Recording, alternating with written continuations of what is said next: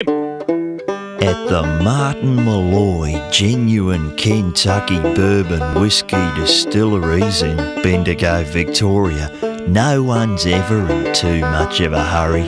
Why? Well, for one thing, all our staff are former Victorian ambulance drivers. But more importantly, they know, like their forefathers before them, that the most important ingredient in every bottle of genuine straight Kentucky bourbon is a bunch of slack old farts sitting around playing cards in front of a stack of beautifully lit old barrels. Nah, nobody's in too much of a hurry round here. Whoop, Davo's fallen into the wheat thresher. Can we help him out?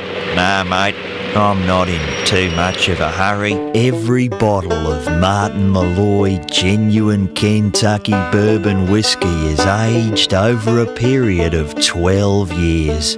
As a result, in the last quarter of a century, we've turned out just 2 bottles. And you know what? They tasted like piss. And then, while everyone was playing cards, the distillery caught fire.